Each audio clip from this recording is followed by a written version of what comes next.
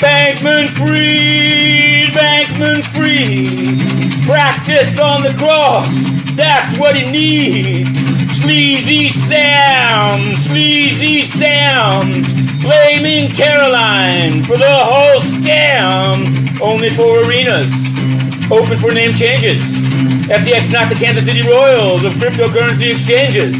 Piles of Amazon boxes in a Berkeley Airbnb. They said that he'd go infinite, but it was not to be. Then starting on Monday, Sam gets on the cross. Slick evasive answers could ensure his loss. Single crypto juror could trigger mistrial. Sam could still stay in jail for a good long while. Oh, Bankman-Fried, Bankman-Fried, practice on the cross, that's what he needs. Sleazy Sam, Sleazy Sam, blaming Caroline for the whole scam.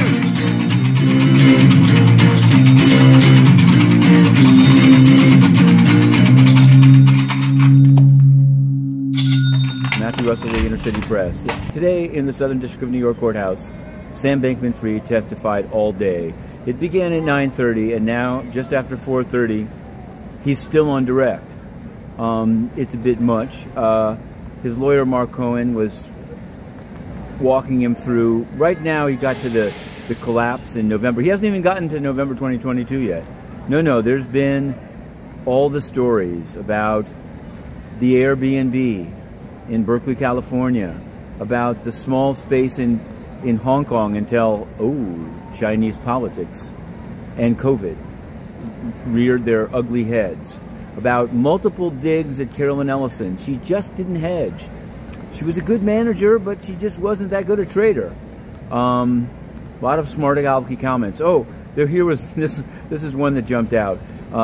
In terms of using the money to buy a stadium name, Miami was for sale.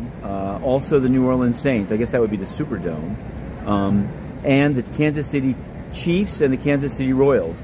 He only considered 3 of the 4, and when asked why by Mr. Cohen, he said, I didn't want FTX to be the Kansas City Royals of cryptocurrency exchanges. He may have forgotten the glory days of the Kansas City Royals. But now we can say that the Kansas City Royals do not want to be the FTX of baseball teams. In any event, Bankman-Fried will spend the weekend in jail. I'm sure he's feeling pretty good because this was the peak. This is peak beanbag billionaire, peak crypto crime, crypto creeps.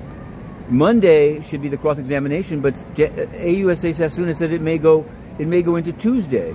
And then each side wants 3 hours for closings, and there's going to be a multi-hour charge conference. The idea is that the jury may not even get the case until a week from today, Friday.